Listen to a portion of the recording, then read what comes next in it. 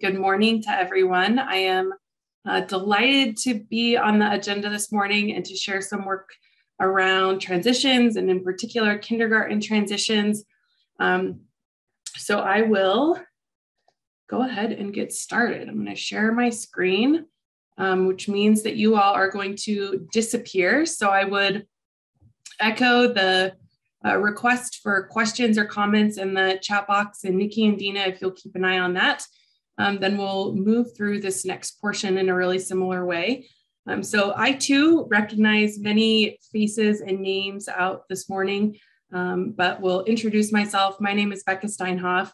I am the Executive Director of Wyoming Kids First and the John P. L. Bogan Foundation, and have had many hats in this early childhood space, but get to speak this morning first about kindergarten transitions, largely as a result of my partnership with Nikki Baldwin and the Wyoming Early Childhood Outreach Network and the state's preschool development grant. So we have time over the next few hours to talk about this topic of transitions. And so I'll start this morning by talking about a little bit of the history around this work, and then move into our existing vision and strategic direction for the work that we're doing now, which will include some conversation about a transitions framework and transition grants. And then I'm going to turn the time over to Nikki again, so she can talk a little bit about the evidence base that we use when we think about this transitions work. And then best for last, I think, in this case, we will hear from two communities, Teton County and Lincoln County, about some of the actual implementation work that they've been able to do in their communities around kindergarten transitions. And then we'll wrap up with some next steps and some hopes to connect further with all of you. So I am remiss too if I do not talk a little bit about the leadership funding and partnership that makes this work happen. And so although there has been great energy around transitions for quite some time, it was Wyoming's preschool initial grant and renewal grant that really allowed there to be a lot of momentum. And so that preschool development grant has a leadership team and a strong group of people who help oversee and guide those dollars, including the Governor's Early Childhood State Advisory Council.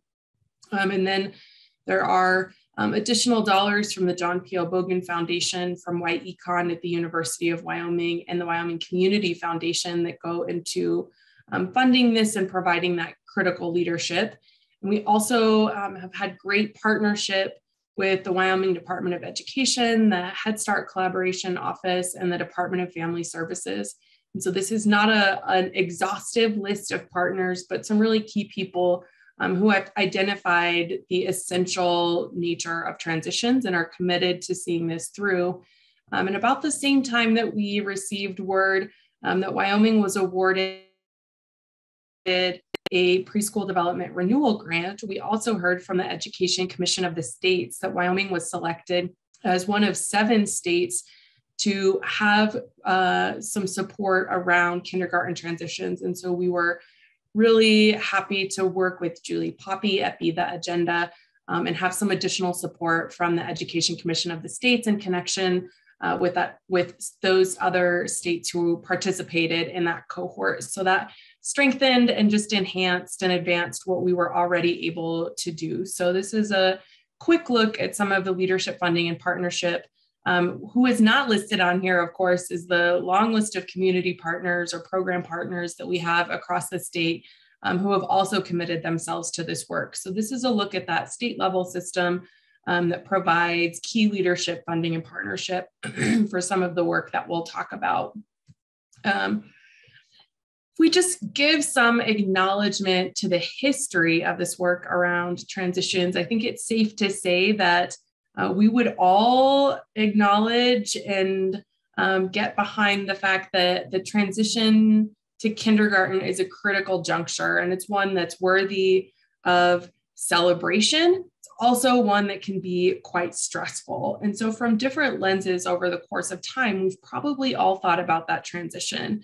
as educators, as families, as community members. It's a transition that comes up annually for our students, and one that hold on, I apparently am just looking at my own slideshow without screen sharing. So I'm glad that someone finally clued me in on that. Sorry about that, everyone. Let me share my screen so that you can see now what I am seeing. So sorry about that. I have a little bit of a head cold and it must have impaired my good judgment this morning. So now you can all see the slide that says history as I'm talking about this work. So hopefully you have the handouts and you are consulting those. And thanks to Nikki for cluing me in on what was happening there. So back to the history. We would acknowledge then that transition into elementary school from different settings means that students are bringing with them a variety of assets and experiences. We also know that there are now decades worth of research that shows transition activities that are authentic, meaningful, thoughtfully designed really do make a difference for children's kindergarten experiences. And perhaps more importantly, that the quality of that transition can either exacerbate or ameliorate existing inequities related to their success in kindergarten or that first year of elementary school. We knew from the moment that we started having some of these conversations about transitions that we wanted there to be a comprehensive perspective that required a focus on social, emotional, and health needs of children and families, the culture in a community and individual schools, and the resources that are available to support individual children, family members, educators, and school leaders. Let me be clear here that all the way through this presentation, I will talk about the word school, and I will use the word educators, and I am not using those in reference just to the K-12 setting, but that those words also apply to the early childhood setting. So a school is an organization or an institution that's designed to provide learning spaces and learning environments. So I use that to talk both about what's happening before kindergarten and after that transition. So I just want to be clear that when I use those words, we're talking about people before and after that transition. In Wyoming, I think we could agree that the approach to transitions has been very much community driven and state supported. And so it is very likely that you as an educator, you as a program are doing great work in this space around transitions within and across the early childhood system or into that first year of elementary school. More often, we would see that transitions are not the direct responsibility of any one person. So despite the importance of transitions that we would all agree to, they can often be overlooked or left to a handful of activities that lead up to the start of a new school year. And so what we wanted to do as a part of this work and where these conversations really began was to elevate the importance of transitions, to elevate the work that is already happening around the state, and then to insist that support for effective transitions should not be limited to some, but should be available to all students. And also to recognize this as a years-long process that requires cooperation across early childhood settings and schools. Perhaps said a different way, we want to align what children and families experience and how they experience it. And then we were lucky that the preschool development grant and in many ways, COVID-19 really gave us a space to reimagine, reconnect, and recommit. And so Nikki this morning acknowledged the preschool development grant needs assessment and strategic planning process that engaged hundreds of individuals around the state in 2020. Many of you participated in that process and we're grateful for your feedback and your insight there. And then we also wanted to embed the importance and elevate the importance of transitions within that Wyoming early childhood strategic plan. So transitions is one of 6 priority areas listed in that early childhood strategic plan. And so you see on the screen that There's a vision and a framework that talks about this work around transitions. And then the bullet points on the screen are the goals that are identified within that document to be carried out within this priority area, starting in 2021 and moving through 2023. And so the vision here is that children and families successfully navigate transitions and build their resilience and ability to navigate future transitions. Families, educators, and school leaders collaborate to thoughtfully connect children's and families' relationships and experiences across the early childhood years, and that communities in the state cooperate to ensure effective and supportive practices and policies, recognize transitions as an ongoing process, and place a special focus on the transition into the first year of elementary school.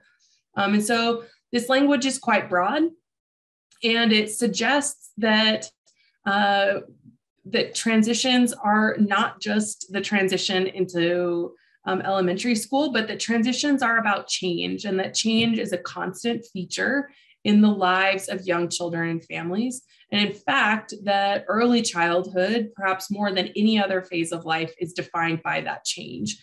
And so we have to begin navigating change early on as individuals. And so we want to think about those transitions that young children and families are experiencing within and across that early childhood system, which includes that movement into the first year of elementary school, which for most children is kindergarten, but kindergarten is not mandatory in the state of Wyoming. So that first year of elementary school, whichever year it may be. The nod to resilience and the ability to navigate future transitions was important here. And we really want this, in as much as all the words didn't fit, to be a comprehensive approach to supporting children's well-being. So thinking about health and well-being in that broader sense as children are experiencing transitions and change that allows for the development of that resilience and healthy brain architecture that we know they will need for learning behavior and health in elementary school and beyond. So you can see the goals then on the screen really linked to that vision. The first one is to create a shared understanding of transitions within and across children's early childhood years that recognizes young children and families experience many transitions and should have access to supports to help them navigate them. And so this is to just give consideration and understand what's happening within and across our communities, and again, what children are experiencing and how they are experiencing it. The second bullet point really looks at identifying strengths and gaps in transition supports and programs across the state so that we understand the great work that is already happening. And so we've heard from many of you, and certainly from these community grantees, what some of that work is and what it looks like across the state. And so we wanted to be able to acknowledge that there were individuals who have already prioritized this work, and we should take the time to learn about what's already happening and what has been successful in those places, so we can give some consideration to opportunities to replicating or scaling that which is already successful. And then the last goal, which really kind of fits in with the others, is to ensure that all children and families are supported through transitions. There are, not listed on this slide, some strategic actions and activities that connect to each one of these goals that are embedded into that strategic plan. And importantly, that strategic plan will go through an update process during 2022 to get my years right.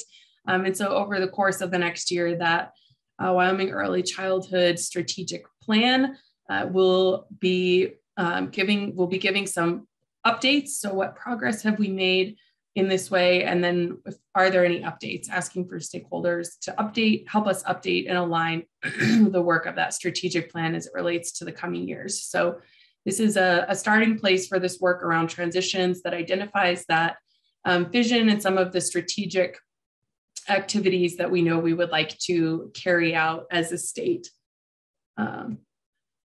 Related to some of that, we have further honed what some of this transition work looks like. And so as we started to build relationships and look at the evidence and consider how to approach this work, the approach also said, okay, as a state, what can Wyoming do to really move the needle in this area of transitions, and with a focus on that transition into kindergarten? And so we are developing now the Wyoming Transitions Framework that has 3 key activities within it. And so I'll just note that a framework and what we consider this to be is an essential supporting structure. So what are those key supports in the structure that can help guide this work at the community and the state level to build some traction and really move on this momentum that we have now around transitions. And this framework, each of these activities really acknowledges that this work in transitions is complex and that there are many parts that are connected, dynamic, but also ever changing. And so if we look at each one of those activities, the first to strengthen coordination and partnerships, which is where we believe that a lot of this work begins.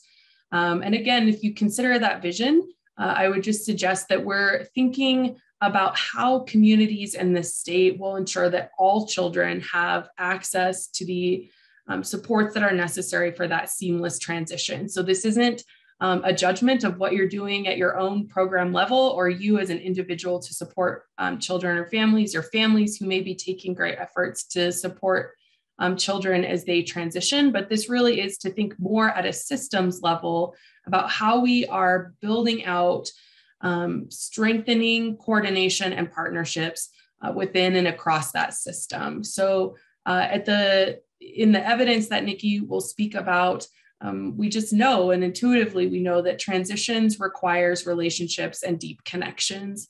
And so this first activity really honors that.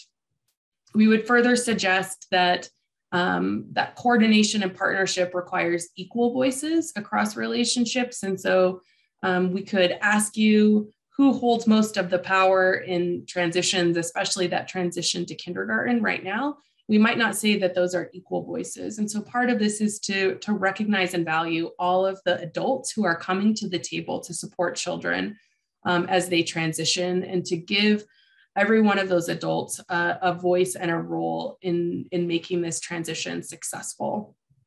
We also want to have that focus on equity. And so we certainly with the effects of COVID-19 recognize that we need to give consideration to how children from low-income communities, children experiencing homelessness, children experiencing adversity, trauma, and chronic stress are transitioning, and then children who historically have been need additional experiences as they transition. So children with disabilities and children who are dual language learners. And so really thinking about some of the populations who benefit from additional supports and a particular focus as we consider this transitions work. So that those relationships we want to be equal, and then also to consider which individuals might benefit from some tailored and unique support. Again, thinking about that comprehensive manner and how we would look in this way, which means that some of those partnerships may include our health community and others as we think about how to provide comprehensive supports for children who are experiencing a transition. If we look at the second activity, align visions, expectations, and practice, this is where we leverage those relationships and respond together with greater intention to support all children's success. And so first we have to understand that evidence base and come together with that sense of shared understanding of what it means to transition and what some of those practices can be for us as a community. So here too, we want to understand the broader set of research that exists, but also think about the research that exists and the resources that we have in the state of Wyoming. And Nikki shared many of those earlier this morning. So here we're thinking about Wyoming's Coherent Path to Quality, our new early childhood standards. We're talking about developmentally appropriate practice and universal design. We're giving some consideration to how we embed what we heard from Julie yesterday on trauma responsive practice and self-care into this work. And so there are a lot of component parts that we have in Wyoming that can inform our transitions work. And there are some additional strategies that we can look to and resources that we can pull from otherwise as well. In this same activity, we're going to use that research and the evidence that exists And we also then want to leverage our relationships to understand and adapt to children's diverse experiences prior to kindergarten. So here is where we think collectively about what children and families experience and how they experience it. And within that, we want to focus and build on the strengths and create continuities. And so we can talk a little bit more about what that looks like in execution, but those are some really key tenets of that second activity. And the third one, to guide assessment data and resources, is where we work together then to formalize that vision, expectations, and practice, and to provide the resources that are necessary for individuals, for educators, for families, and others to believe that they can do this work. And this too is where we gather information that allows our educators to build on strengths and align effective supports for children and families, again, with that emphasis on whole child development. You might say, based on work that you've done, that there is no one entry point and that it's really hard to do one of these without also doing another. And you are correct. So there isn't one entry point to this work with kindergarten transitions, and each of these activities is mutually enforcing. And so this is not a straight or linear continuum.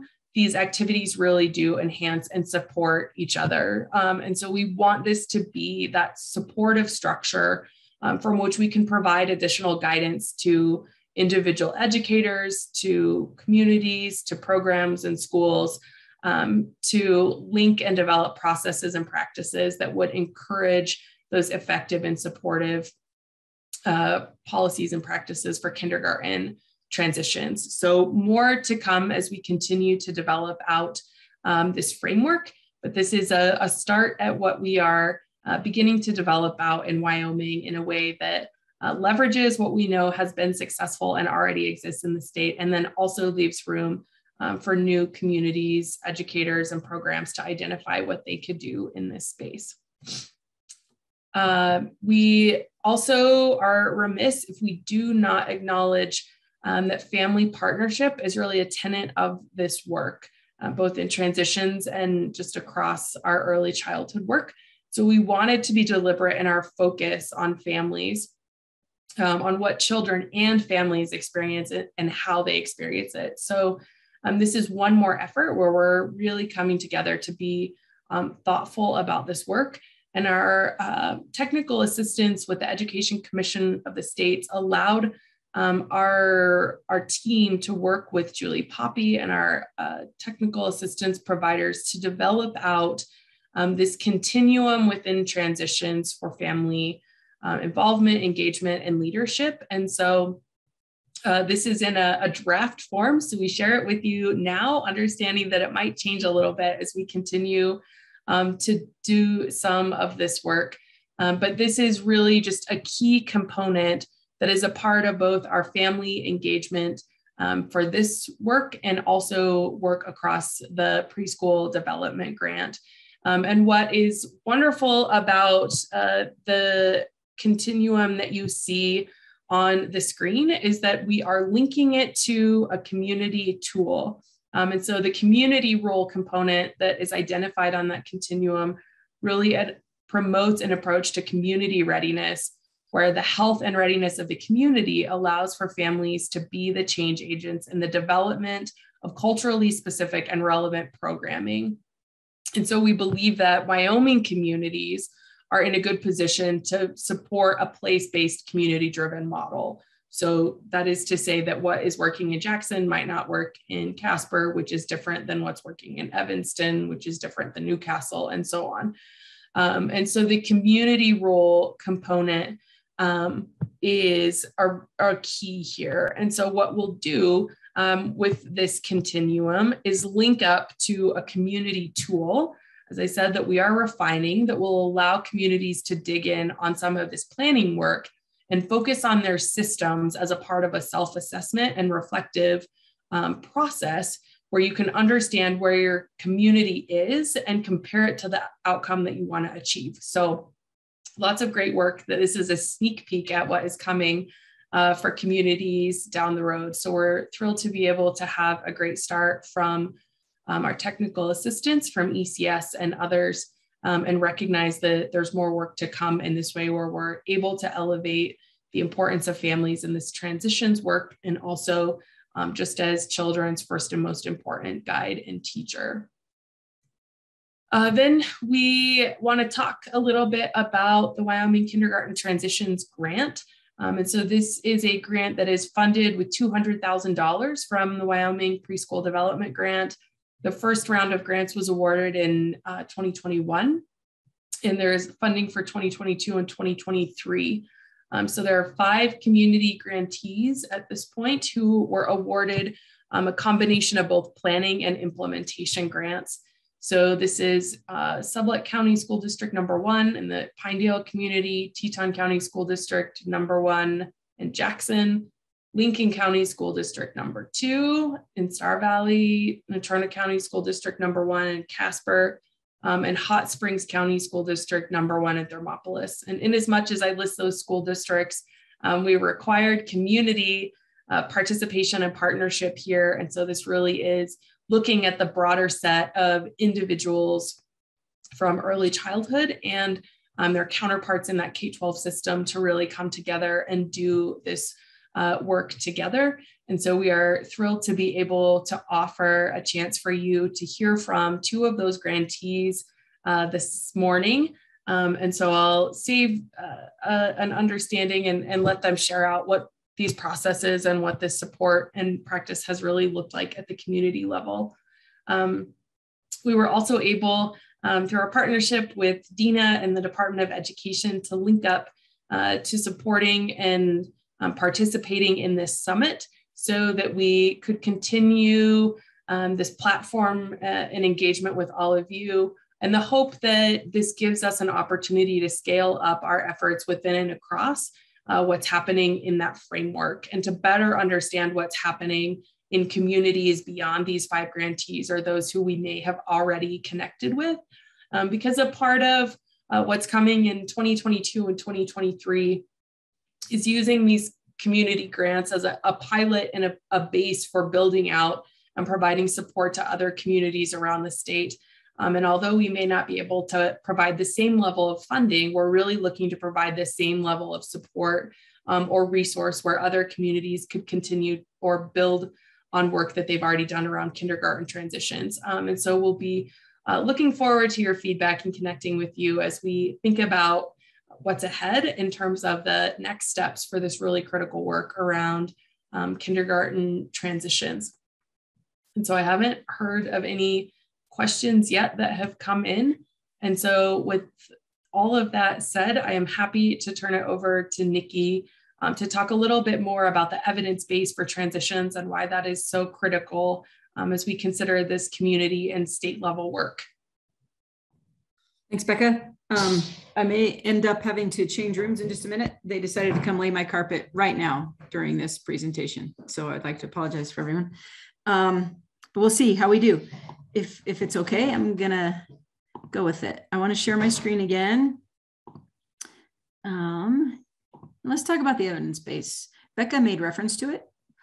Basically, all the choices that Becca's talking about that have been made to try to support how communities support transitions, they all come from this really strong evidence base about transitions. And there's a lot more to that evidence base than what I'm sharing today, but I think there are just some key pieces that we would just want to forefront before we hear from our friends in Afton and Jackson today.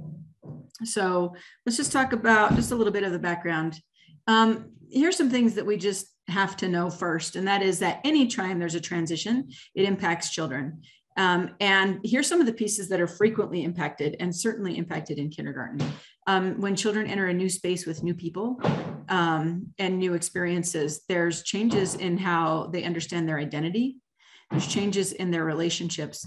And this leads to pretty consistently some uncertainty. And depending on the transition, it can lead to a great deal of stress.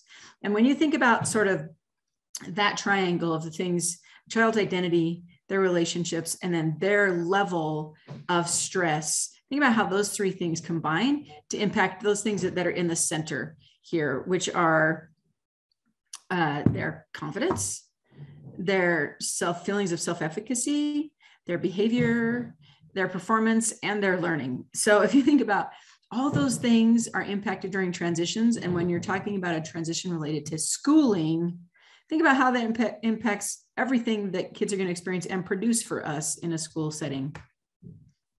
Just a couple of quotes that I really love that I wanted to share. A calm, regulated child can respond to uncertainty with curiosity and interest, wondering what will happen next and feeling ready for it. For a child who is already anxious, uncertainty may trigger increased amygdala activity and shut down other cognitive processes, like the urge to investigate or experiment, because the uncertainty seems to pose too much of a threat to allow new learning. These are things that the Julies talk about constantly. When we're talking about new learning, we just can't disregard understanding where kids are coming from. Here's the happy news about transitions. When they're supported by adults that know how to do it well and are really intentional, transitions actually can be a trigger for development and learning. You all have seen it. A child has a new experience and they're well supported in it, and suddenly they have this new skill set that emerges from it. And it's really, really beautiful. It also, transitions can allow children to demonstrate and practice becoming more competent. Oh, this is a bad sign. Yep, I got to change rooms. I'm going to keep going while I change rooms.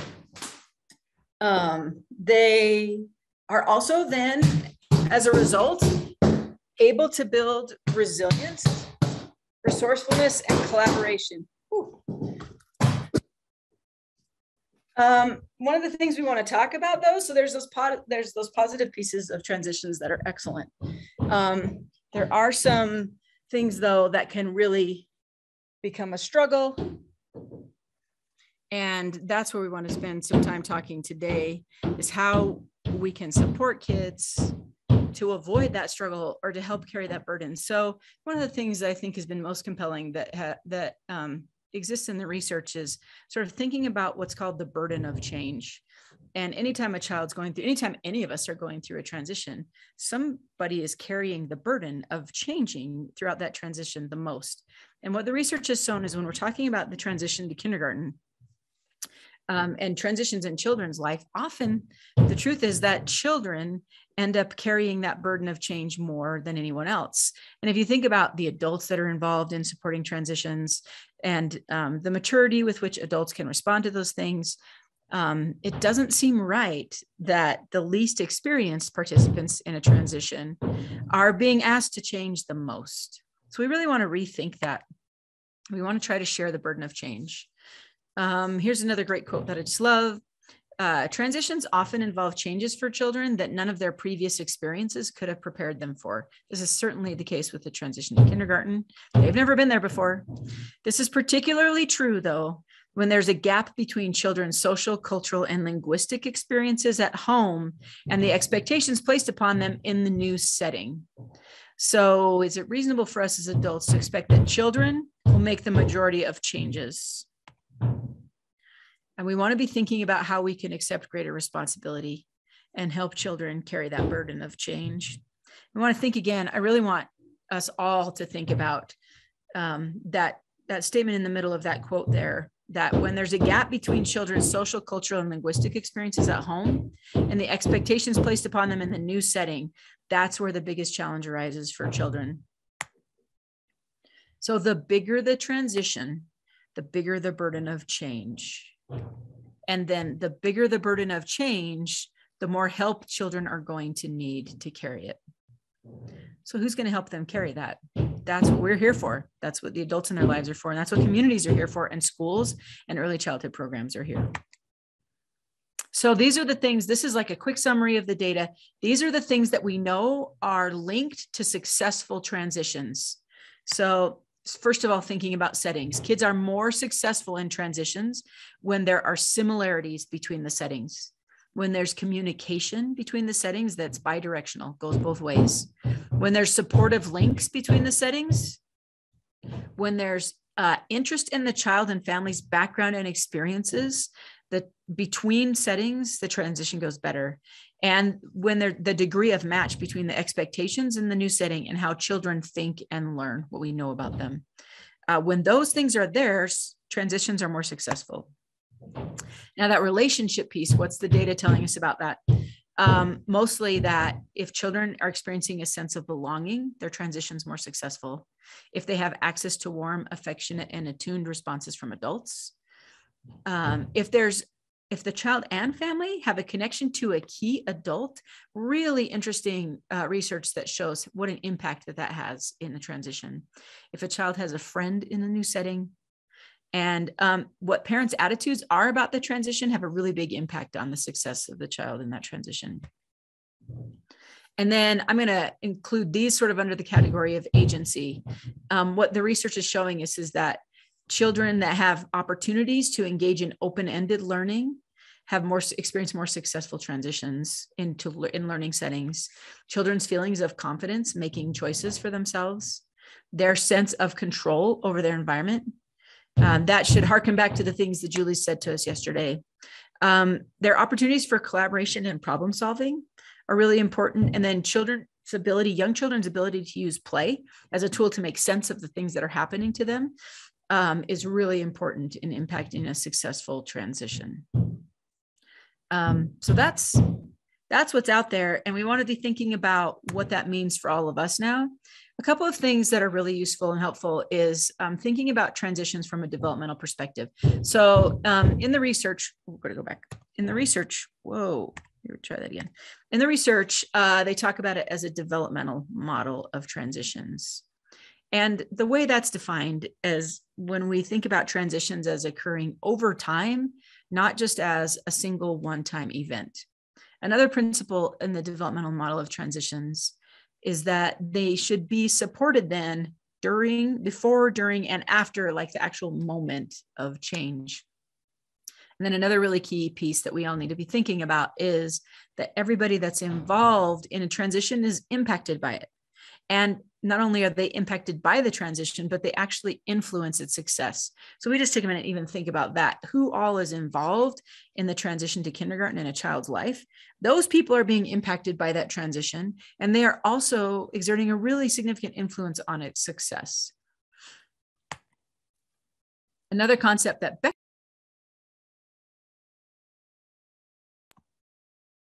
am I unmuted now? Wait.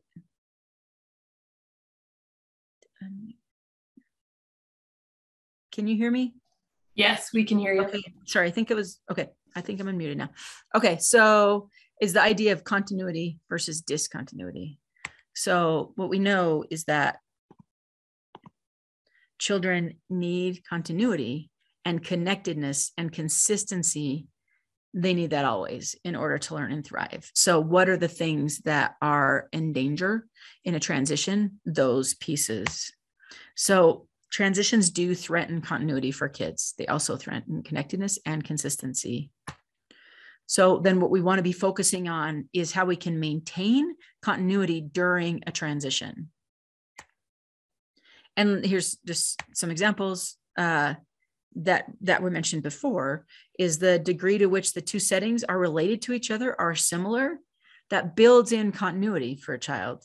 And the extent to which the new experiences connect with a child and family's background and experiences, that builds in that incredible support of continuity for a child. So if we want to be thinking about the transition to kindergarten specifically, then let's just talk about what makes that transition special. We care about supporting children through all transitions, and the things that I shared, the evidence there, that's about all transitions. That's what we know supports children's success across all transitions.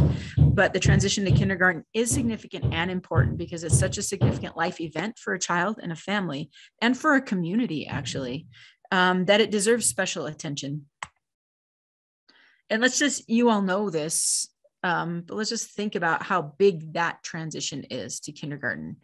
And just the first piece, just think for a minute about the difference in the settings. Child who's been in childcare, a child who's never been in childcare or in preschool, whatever a child's previous experiences before, what was their setting maybe like? Here's some examples. So just think of physical differences alone that children experience. The size of their surroundings changes dramatically. The number of people that they're around changes dramatically. The size of the people that they're around changes dramatically. Socially, think about what's different in those settings when you enter the school setting. Primarily, their social world is going to expand dramatically. It will become more complex. There are different social networks that are going to be developed, different friendships, a different set of identities. Just think about a child who's transitioning. Let's say they are the oldest child at home. They have a younger sibling. They haven't had the opportunity to be in preschool. And they've just been the big kid. And then they're going to enter a world where there's a lot more people and they're no longer the biggest. Think about that for a child who's been in a preschool classroom where they got to be the big kid. What it means, you all have experienced this, right? What it means to go from being the top of the heap to once again being a novice and not knowing what's going on, and just how that alone can impact the experience of the transition. And then let's just talk about the difference in philosophy in settings. There's very different approaches. We are trying really hard to link these together, but currently there can be very different approaches to learning and teaching.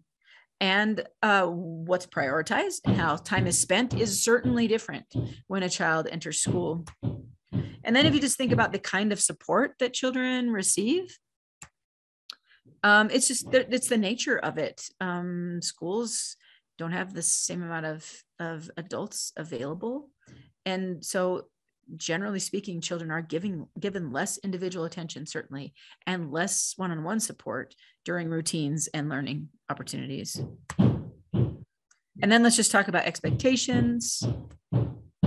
Here's just some examples of differences in expectations. There are certainly different academic demands. The way children are grouped changes, much different, and how they're expected to be grouped and how they're expected to behave and manage themselves within a group. Self-care routines, the things that they do to get through the day, that certainly changes. And I think everybody here that knows kids or knows a kid would recognize that often that's one of the biggest stressors, finding out where the new restroom is, figuring out how to do lunchtime. Those things can be so stressful for kids in the transition to kindergarten. Understanding changes in rules and reward systems. Frequently, children, when they enter a school system, are newly exposed to like complex reward systems and tracking systems for behavior that they've never experienced before. An understanding of rules is different. Just think about the experience of arrival and departure. What that's like for children in a new setting, what the expectations are for their independence, their ability to meet their own needs, that changes dramatically. Just how they're communicated to.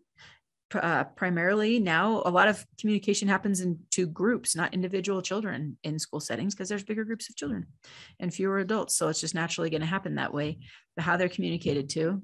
And if communication is both ways, often it's an adjustment for kindergartners because there's been more time for someone to listen to them and respond to them. And there's sometimes can be less time for that in a school setting. And so communication, if we're not careful, can be really one directional to children in a school setting with not a lot of opportunity for them to respond. Just the way things are organized and how they have to keep themselves organized is much different. And then all of this fits into this idea of self-regulation and executive function skills that are required to be successful in that kind of setting. So then this is the big piece. We want to help carry that burden of change. And so what is it that communities can do? And I think what I'd like to do is just take a minute and have you guys type into the chat, just given all those things that I just shared, what do you think communities should do to support children in that transition? And then we'll offer some suggestions, but you already know a lot about this. So let's just hear in the chat, what do we need to do to carry that burden of change, to help carry that burden of change a little bit for kids?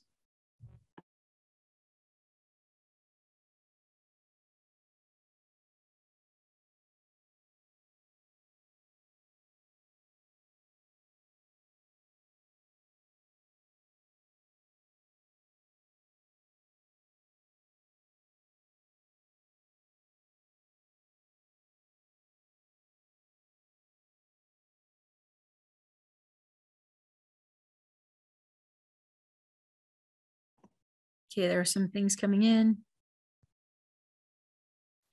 Summer programs, very nice. Yeah. Stronger organizations and communities. Open days when they could come in and explore the school. Thanks.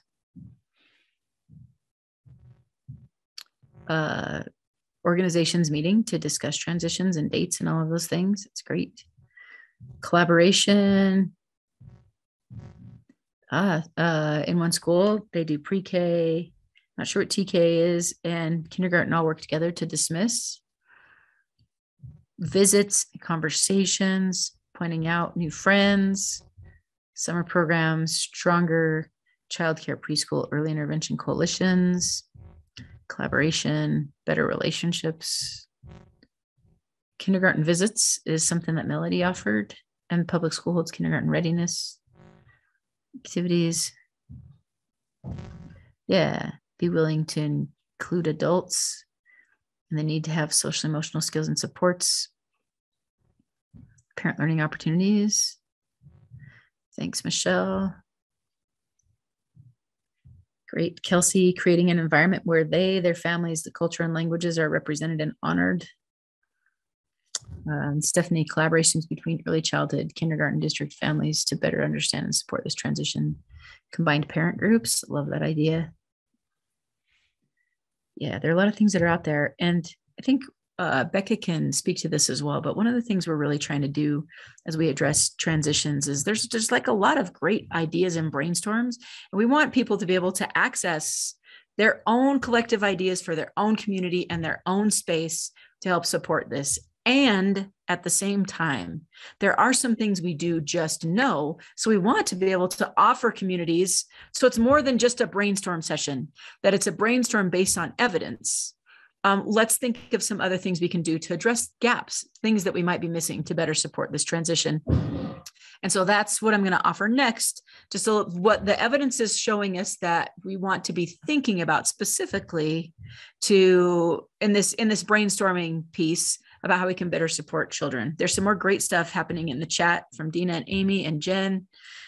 So be sure to check that out. I'll just share again, and let's come back to this piece about what communities can do. So I've broken it down into three pieces. First is schools. Now, when I say schools, I don't just mean public school, but just in general, educational organizations. So preschools or anybody that's engaged in trying to teach kids some skills, what can they do? And then, of course, some of this is really about school districts too, but I just want school district employees here to know that are on this call, the burden isn't all on you, but we definitely want to share in that burden of change. So I think this is key. We can't even question this anymore in early childhood, or maybe in anything anymore since COVID. Relationships are the most important thing. And often that's the thing that takes the back seat because we have so many other things we're concerned about in that transition. But we need to just step up and know and state that relationship building is the most important priority to help support kids transition to kindergarten. And how that can happen in a million different ways that can be specific to your community. This one's really key as well. We need to support teachers' abilities to make decisions and respond flexibly to children's needs, with young children specifically, and with young children experiencing a transition, and in particular with young children experiencing a transition where there's a gap between their experiences in their life and what's happening in that setting. Let's just think about all those pieces. The thing that has to happen for them is they need an adult who can respond flexibly and make decisions based on their individual needs. So the days of us embracing teaching that's teacher-proof, where you just read from a script and all teachers do the exact same thing with young children, those days need to be gone if they're not yet, because that's not a developmentally appropriate practice for young children. I care a lot about fidelity, but what's more important to make sure young children succeed in a transition is adults that are in tune and teachers that use their expertise and knowledge of the children in their classrooms. They have it. Kindergarten teachers need the opportunity to make decisions and respond flexibly to the children in their classroom. And I see it all the time in schools. It does happen in our state. And things go so well when teachers are given that power. We need to increase communication gathering to support planning for environments and instruction. And I think that's one of the places we go when we brainstorm. We got to get more information about these kids. That's true. We do want more information. We also want to gather information, not for the purpose of grouping, but for the purpose of planning our environments so that there's a link between kids' experiences and what's happening in our environments, and so that there's a link between children's experiences and what our instructional strategies to teach them. When that link is there, that's when their brains can create those neural pathways that are linked to previous knowledge and experiences. When there's a huge gap between what kids are learning about and how they're learning and what their environment is like and anything else they've experienced before, that's when children struggle. And the burden should be on us as adults to make that change and not children in that setting. Then, of course, one thing that's easy, we can just know this as a truth now. We want to think about transitions developmentally. So we want to think about supporting them before, during, and after that first day of kindergarten. So go ahead, brainstorm in your communities how you can make that happen. There's a lot of different ways that can happen. We also really need to ensure that everyone involved in that transition understands the science of early learning. I use this example frequently, but I think it's just really important to think about if we are trying to decrease incidence of cancer in a community. Let's say a bunch of really well-meaning people in a community want to try to help decrease the incidence of cancer. What we probably would not do is just bring them all together for a little brainstorm. Hey, you're not a medical professional, but what do you think we should do? Oh, hey, librarian, what do you think we should do? Let's just all sit down and brainstorm what we think we should do. I think what we would start with first is we would bring in medical professionals that know some things about cancer, and we would learn something about that from them, and then turn on the brainstorm session, knowing these things that we know about cancer and cancer prevention. What can we do in our community? But we would never start that conversation absent the expertise. And so let's do the same in transitions in early childhood. Let's make sure that anyone that's talking about a transition understands the science of early learning, and then turn them loose and let's have a great brainstorm session. And then this is really important, and we talked about this with standards. There are tools available that are just right there for us that we can embrace. The people that have the expertise have done the work. They've done the work for years and years and years, and they know the things that are needed for kids. Let's embrace them. We've got trauma responsive teaching. We're splashing that all over this state with the Julies right now. Please pay attention to what they're teaching us about that. We know what universal design for learning is. We can embrace that in our schools. And developmentally appropriate practice, there's a new incredible volume that you can win that Dina talked about today. And if you want a copy of it, you contact your professional learning facilitator, the Professional Learning Collaborative, and we will get a copy in your hands. The new developmentally appropriate practice book, that's where the foundational pieces of knowledge are. Embrace those things. We don't have to reinvent the wheel. We can embrace what's already there. And then this one is another one that's just kind of an easy win. Let's just create links across those settings. So we can think about how that happens in a lot of different ways, but let's just make sure that one of our priorities is creating and strengthening links across those settings. So that's the piece for schools. Let's talk about what we can do for families. We can help families understand the science of early learning and development so that they can understand what their children are experiencing as they respond to their environment. We can make that the foundation of the ways that we communicate about children. And I can't wait for Teton County to talk about some ways that they have done that. I think we know that there can be more time spent on getting to know families and to be able to use that knowledge about families to bring the learning experiences we're offering children closer to the child and their experiences. We got to shrink that gap between the child's experiences and what we're asking them to do in that setting. And the best way to know how to shrink it is to understand more about them and their families. Becca talked about that, and she talked about this piece as well. The best way to do that is to identify, that's a lot of hammering, to identify family strengths and build upon them. So strength-based work with families is supported in all the evidence as the most powerful way to impact families and children and their learning. We want to start from strengths. We want to think about their funds of knowledge. We start there, start with the family and build upon it.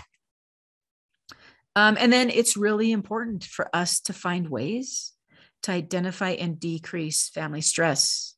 This is one of those things where, we used to think that that maybe that wasn't school's responsibilities. We're just focused on learning.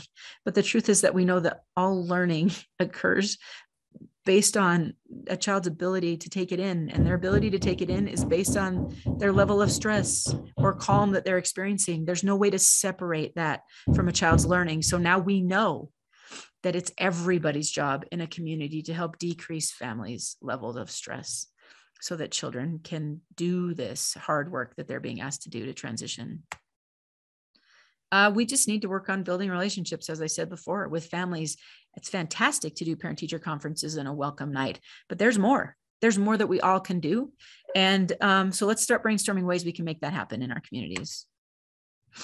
And then this one's really key. And I've experienced this in my time anecdotally in that transition to kindergarten, but there's so much more that happens in that transition in kindergarten, in families, in their homes, as they have to change their lives to meet the new needs. So we need to, let's just forefront that and let's support that. One of the best things we ever did at the Early Care and Education Center here at the university was to create a parent night, a transition night that was not even, that no teacher spoke at all. And parents just talked to other parents about the things that they experienced. So there were a lot of conversations about how you better have a snack in the car when you pick the kid up after school, because they're not going to make it home. Conversations about it's a really good idea to practice eating a little bit faster because their child struggled with that. Conversations about how much sleep they need, conversations about all these other things. And instead of that just being like a family's experience that they experience alone or separate from the rest of us adults supporting that transition, let's just bring that experience in and support it intentionally. And then this is really key. We need to connect families to each other. And Becca talked about that as well. We want to be building a school community.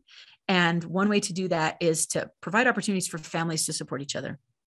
And then one other piece, we just want to be thinking about children and their experiences. And so what are the things we know? Shocking. We're going to focus on relationship building. It needs to be the first thing. And between children and adults, certainly, but between children and other children, we saw it's crazy, but it's really salient in the evidence that if children have a friend, their transition goes more smoothly. What if we focused on helping children make a friend the first week of school? I wonder how much difference that would make if we shifted a little bit of our focus that way. Recognize and embrace play as children's most essential meaning-making tool. We have to know that is the way that young children make sense of what's happening around them. That is their primary tool for learning. We do want to talk about how we can make learning experiences more playful for children, but in general, don't ignore what's happening at recess. Help people make sense of how children are playing at home after school. How can we understand and embrace play as not only essential for children to have the opportunity to do, but a way for us to learn by observing them in their play. We can learn a ton about where children are at in that transition by just paying attention. We need to increase their children's, that Julie's talked about it yesterday, when we need to feel in control. When we lack a feeling of control, that's when that stress response system kicks in. So we need to increase children's opportunities to make decisions and to experience self-mastery. So how can we give them opportunities to make choices? That is one magical thing about playful learning, or learning where children can make choices, is they feel that sense of control, their anxiety is reduced, and then their ability to learn is increased. We want to give attention to and support the daily transitions, like during, so there's that transition first day of kindergarten, but there's a million transitions during the kindergarten day. And let's more intentionally support those transitions using the same things, the same principles that we're talking about here. And then transitions throughout the year, what happens through a school year. Let's think about that as well. And this one's key. I can't stress this enough. We want to create, and I just want to really focus in on the assessment piece of this, but learning environments and assessment that decrease children's stress response so that it can allow us to see what they can do. When we're under stress, we don't show the things we know and can do. And if you think about when we choose to assess children, we do kindergarten screenings in a brand new environment with a brand new adult that they've never met. And just that decision alone means we're not going to see what children can truly do and what they truly know. And I know that's tricky. We got to find a way to, know where kids are at when they come in. How can we create assessment environments that decrease that response? So we can't make it perfect, but how can we make it better? And then we have to find ways that we're bringing our instruction closer to children. So that gap between what expectations are and where children are, the burden of filling that gap is on the adults, not the child. And then this piece is great. We can do this in our communities. We can think about the whole child, not a discrete set of skills or how they decode. We want to think about the child and their membership in a community, their family in the community. And then that's where the power lies, is in that piece. So that's why we're doing this communities work, because we know that once a community is activated in helping this improve for children, that's where the magic happens. And that's why I'm so excited to share next. We're going to introduce our friends from Teton County and from Lincoln County to talk a little bit about what they've been doing. And I love that they're both here. They've written for the grant, and Becca can have a chance to introduce and talk about them a little as well. But they're doing different things. They're doing different kind of work. But I think what you'll see as you listen to them talk is that they're embracing the things that the evidence is showing us, and they're doing it in a way that fits well in their communities. So what I think, Britt, you're on. I see you're here from Teton County. We're going to let you go first and talk to everybody a little bit about what you guys have been up to there. Super. Thank you. Hello, everyone. And oh my gosh, it's fun to actually recognize faces, because we've been fortunate to be on these Zooms together with all of this wonderful information from Becca and Nikki and each other. Should I share my screen, Nikki, or do you? That would be great. You should be able to. Dina, I think, made it so you can. I haven't done this in a little while, so here we go. Okay. Okay, all good? Sorry, should have had it. That's okay. It's coming. Going. Okay. Uh-oh, do I have to do that? Present to a meeting code or just present? I think you can just present. How come? Okay, there we go. There Okay, we go. Perfect. Okay, so this is a tiny bit awkward because Alex Go, who is our wonderful kindergarten transition coordinator in Teton County School District, and also started our Grizzlies and Cubs pre-K for employees, actually put this together, and I added one slide. So I'll do my best to talk about all the things she has coordinated. She and I both wrote a grant the first year and the second year. We kind of combined our grant, but what happened first was that we reimagined our kindergarten roundup to move to a closer to the start of school. So where it used to be in May, we now see these incoming kindergarten kids in August. And I think this has been really helpful in actually seeing where kids truly are as we talk about how to best help their transition and teach them.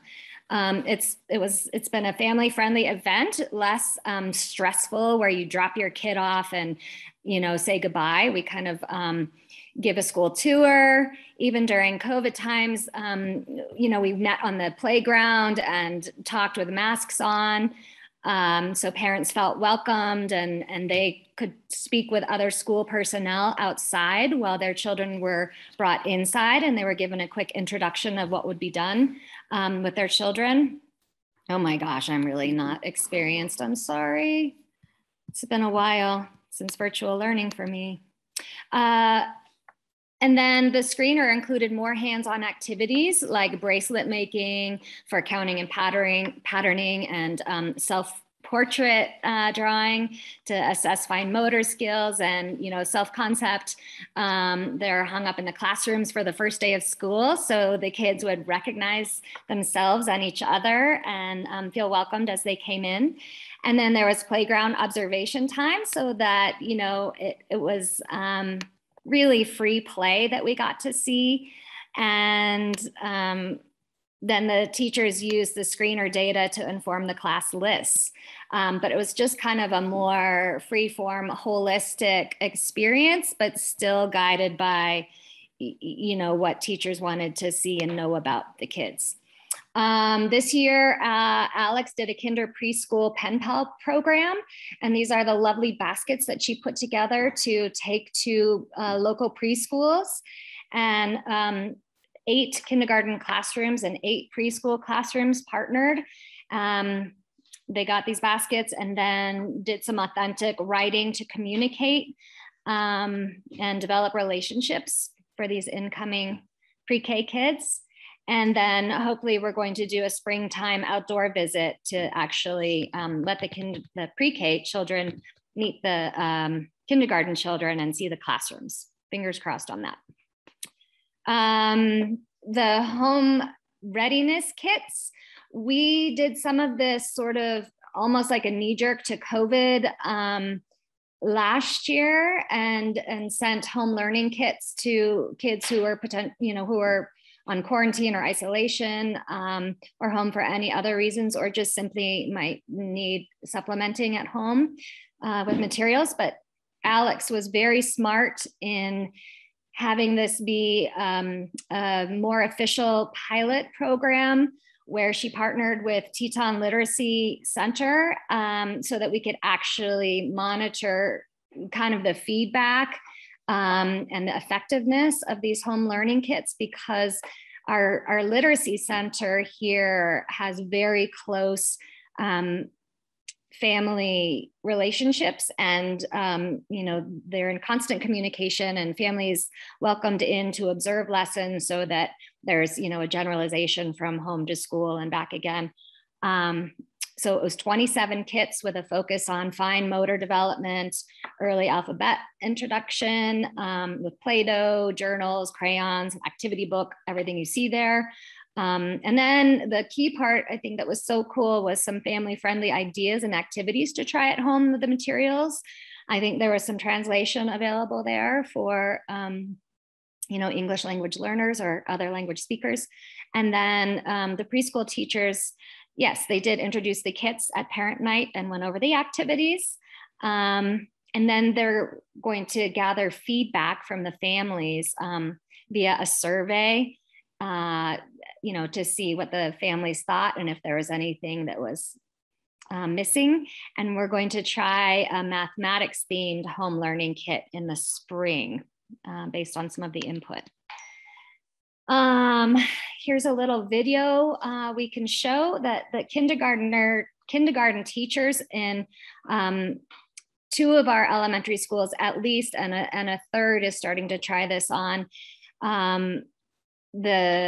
The play labs have been incredible, and sorry, my daughter's signing me.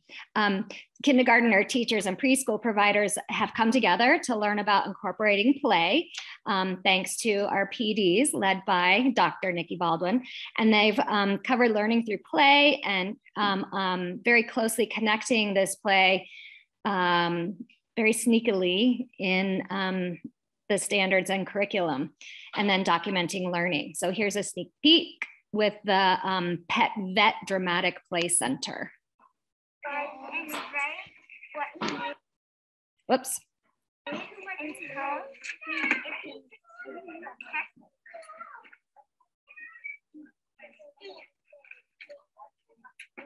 So they have to sign in their pet.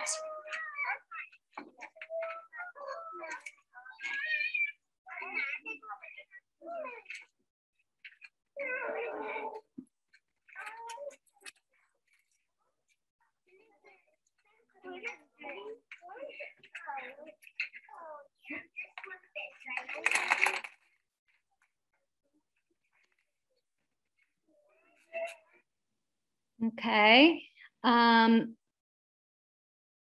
me minimize this.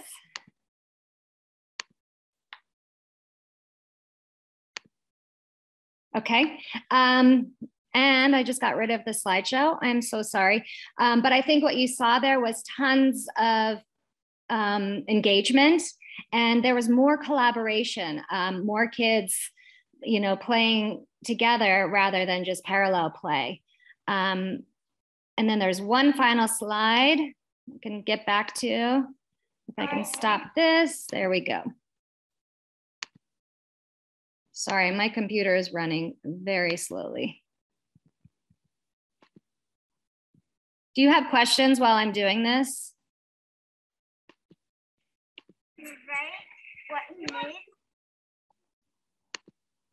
Maybe I'll just talk a little bit, Britt, about that, that play piece in case anyone's interested. Yeah. But one of the things we're doing in Teton County is, they have devoted time during professional development days for their kindergarten and first grade teams to talk a little bit about brainstorming how to get some more playful learning experiences in the classroom. We've been doing this over the course of 2 years.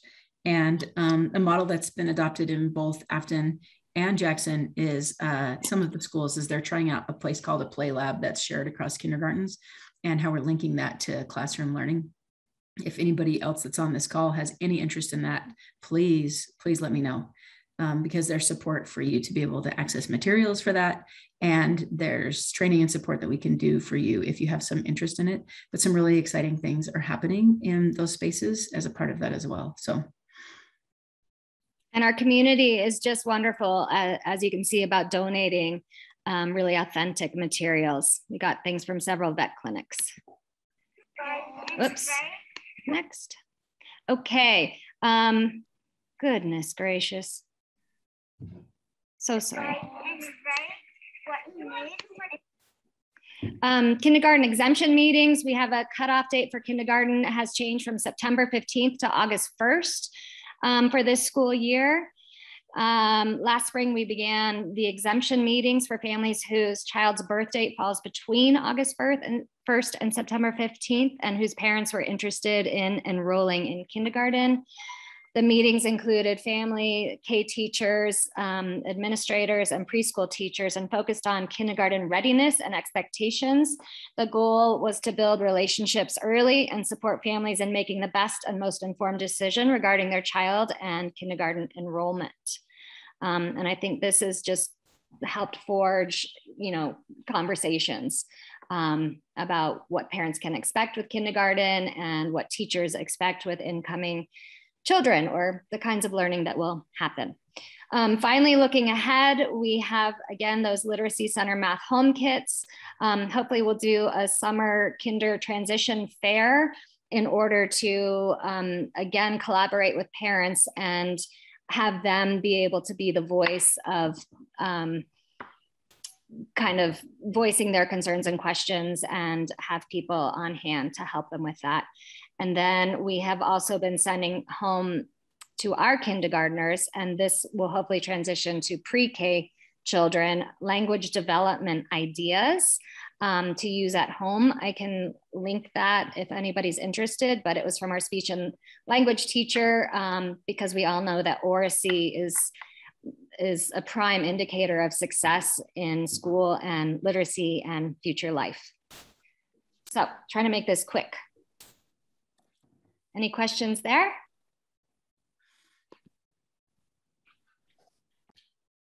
Britt, did Alex include the video, the Kinder Ambassador video? No. I think I'll pull that up really quickly if anyone has a question. It's kind of a fun one too that I think has a good lens on how to approach some of this. Nice.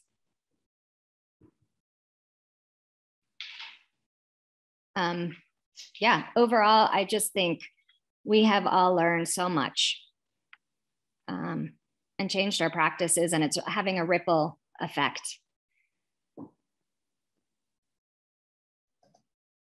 Okay, I'm going to make sure that I am sharing my audio too here. I think this will work. Let's try this.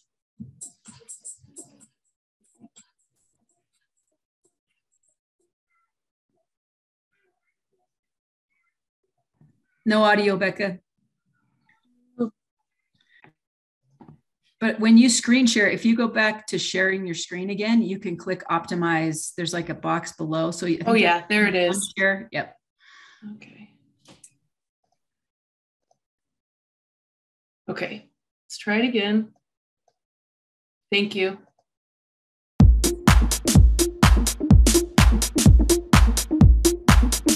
Hi, I'm Coulter. Hi, I'm Zari. Hi, I'm Ethan. Hi, I'm Julia. Come on, follow us to our classroom. Welcome to school today. We're so glad you're here. Good morning.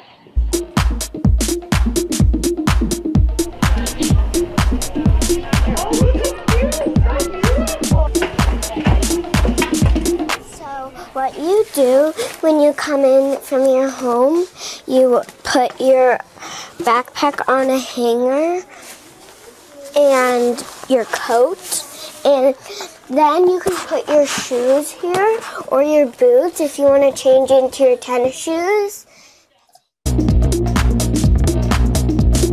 Every morning we do morning meeting. It's a fun way to start the morning. Let's talk about today. Today we're about to go to picture day. And then we have a pretty awesome normal morning. We're gonna have calendar, recess, reading groups, and then it'll be time for lunch. And then remember we have double specials today. So first, where do we go? Art. Art. Second, where do we go? Music. Music. It's our last day of music for the week. Every day we have a calendar. It's the 21st of May, May 21st. Were you here Saturday when it was really kind of nice but really, really windy? No. 4. Here's a hard question. How many more sunny than cloudy? 1, 2, 3, 4, 5, 6, 7. During reading groups, we do games, we do reading, and we do writing.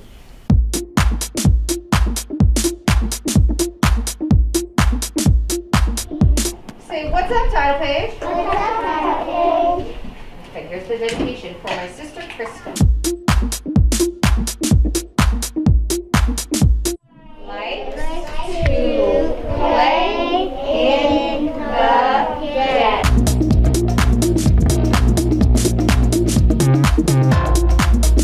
Every day we have math.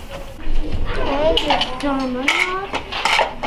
The dominoes are heavy, y'all. 25, 30, 35, 40, 45, 154. Can you guys say it? 154. Nice job. 10, 20, 30, 40, 50.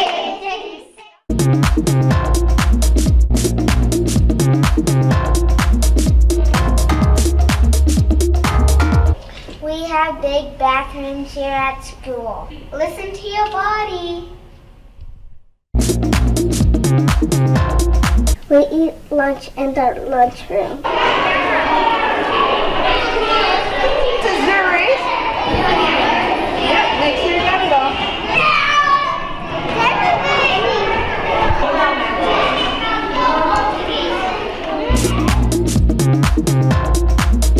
Every day we go outside and recess.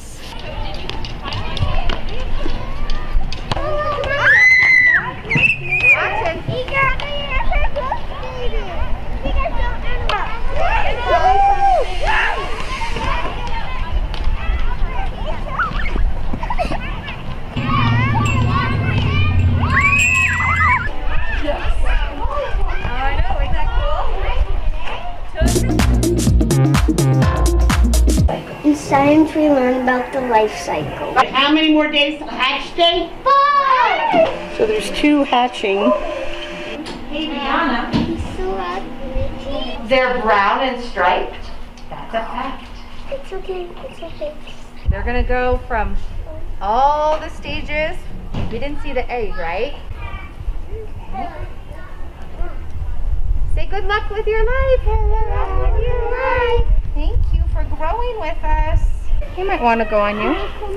I haven't. Oh.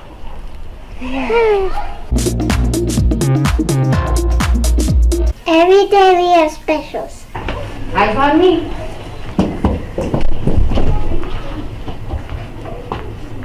Nice. Now this is how we move around the school.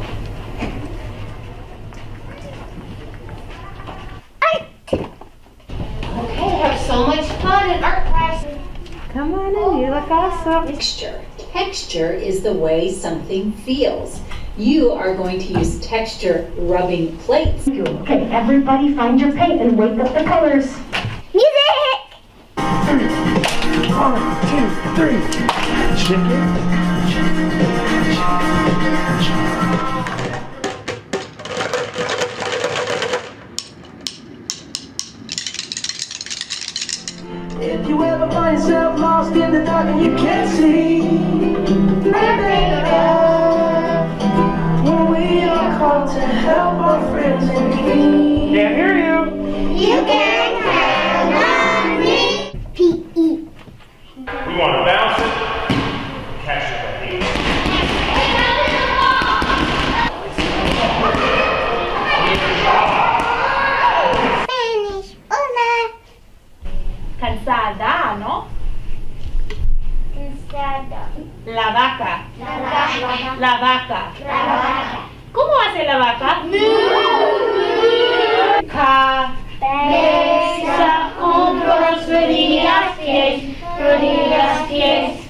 Computers!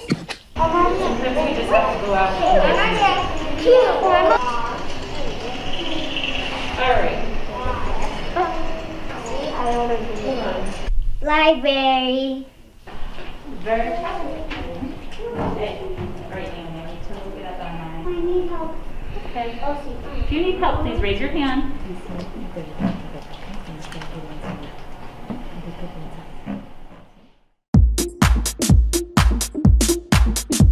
My favorite thing about kindergarten is playing Dreambox on the iPad. My favorite thing to do is have a party of dinosaurs. My favorite thing to do in kindergarten is play at recess. My favorite thing to do in kindergarten is learn math. My favorite thing to do is dress up and play with my friends. My favorite thing to do at kindergarten is eat pizza. My favorite thing to do in school is reading books. My favorite part about kindergarten is learning about math and shapes. My favorite thing to do at school is writing letters to our pen pals. My favorite part about kindergarten is reading because I like to look at the pictures. My favorite thing doing at school is doing a lot of math. The thing of school is I go into my class and I do fun things. It's time to go home.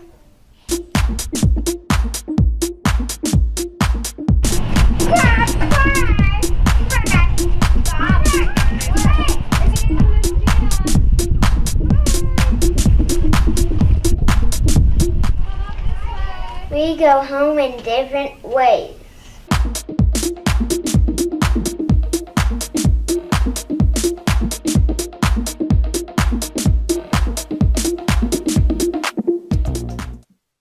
We look forward to seeing you at one of our elementary schools this fall. Jackson Elementary, Wilson Elementary, Moland Elementary, Coulter Elementary, Kelly Elementary, Mungo Mountain, Alta Elementary. See you in the fall! Bye!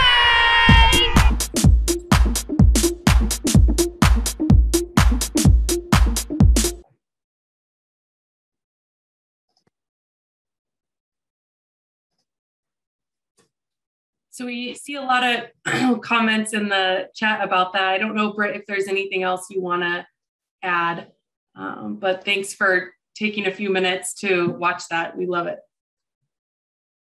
I'm sure that Alex would be willing to share if anybody needed an example. I can be in touch with her and just send me an email. I left it there in the chat if anyone's interested. Yeah, and Nikki and I are happy to make introductions to Alex too, if that's easier than you fielding them, Britt. So thank you. Hey, Britt, I don't know if you're planning to talk about this, but will you share a little bit about the parent nights? The one you just asked me to speak, because this is another really creative idea you all have come up with that I'd love for people to hear. Yeah, sorry, I forgot about that. That's okay. Last year, we worked together as a kindergarten team at Coulter Elementary School to put together a series of parent conversations that could help parents with specific information about kindergarten and kindergartners. And we met about once a month from 6:30 to 7. And the themes ranged from, Nikki started us off with child development. So people, especially new parents, would kind of understand what typical kindergartners do and what they're like. And, you know, of course, kind of have a weigh in on those developmental milestones in sort of an outside surreptitious sort of way. And then we progressed into literacy, numeracy, executive function by our school counselor, kind of movement and coordination from our PE teacher. What else? We had a number of themes and topics, just how parents could support kids at home, also using Nikki's play-based ideas and language development ideas, so that parents had an opportunity to ask questions about that and hear about, current practices and research. They were pretty successful. I think we had typically 14 to 20 parents across 3 kinder classes attend each event, and they were starting to participate a whole lot more toward the end of the year. So I think it was nice that we did more than just one, because parents actually started to really engage in conversation, whether in the chats or verbally, and lots of times they would even attend with their children. So we're looking to start that up again at Jackson Elementary School this year, and they're all via Zoom. At some point, we hope to go live with them. Thanks, Britt. I love that example because it's one of those long-term, it's the developmental understanding of transitions, continual parent meetings through the course of the year is really, really nice support that you all came up with. So I appreciate you sharing that. I just want to add too that also provides those social connections for families, connecting families to families and maintaining those ongoing relationships. So there are multiple benefits that we could speak about. And so those are a couple of the ones that come to the forefront. Yes, yeah. And we had a Spanish speaker as well. And we had a separate breakout room and the same presentation given in Spanish. Thanks, Britt. Somebody did just type in the chat a question about the PD that I did. I designed PD to fit the needs of schools. So what I've done in different districts is different. So Nicole, I'd love to talk to anybody who's interested, your administrator or anyone else, about what's available, but it's really based on teachers and their interests and what it is that they want to try to do in their practice. And then we sort of shape it around that.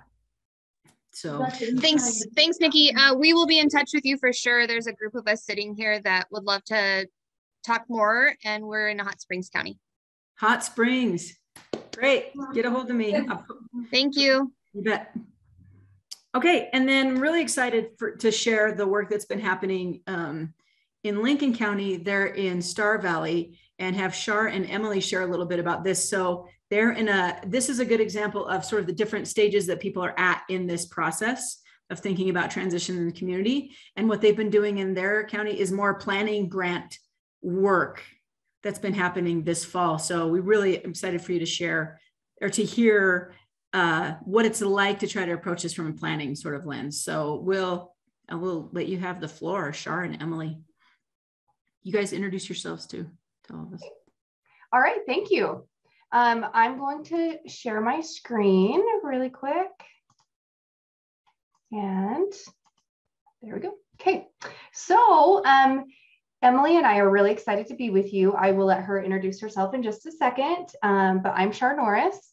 I am the Southwest Early Childhood Professional Learning Facilitator for the Early Childhood Professional Learning Collaboration Collaborative, sorry. And I've been able to work with Emily in this endeavor. So go ahead, Emily. Okay, I am Emily Isaacson. I live in Star Valley. I'm the Family and Community Outreach Coordinator for Lincoln County School District number 2 here. I think if you want to go to the next slide, Becca, the work that I do as the Family and Community Outreach Coordinator is I've tried in the past to work with the preschool, kinder, childcare administrators. I try to work with all of them and with the administrator team that I work with, we've had several conversations about how we can further this early childhood work in our community, and especially how we can better the transition into kindergarten and the school setting for those kindergartners and their families. So the work that we've already had in place we have an early childhood coalition that has been in place for several years here, where several different organizations throughout the community work with each other, just kind of trying to coordinate different things like the libraries, public health, WIC, just so that we know who we are and what resources are available in the community as we work with different families. The local child development centers offer free developmental screenings.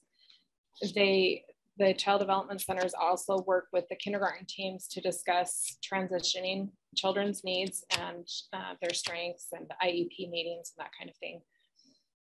We have a preschool that is provided through the school district that is funded through a grant, and that has been in place for a few years. Of course, kindergarten registration in the spring.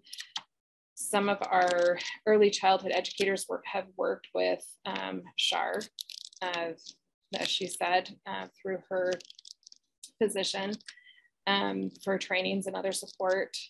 There have been some fall activities before school starts that are hosted by the schools within the school district. Kindergarten teachers, as Becca has mentioned, Nikki has mentioned that they worked with her trying to incorporate highly impactful practices based on intellectually engaging activities within the classroom. I loved how that was put. So I wanted to say that anyway, and I've been in and observed some of the work that they've done, and it is incredible. I love it. So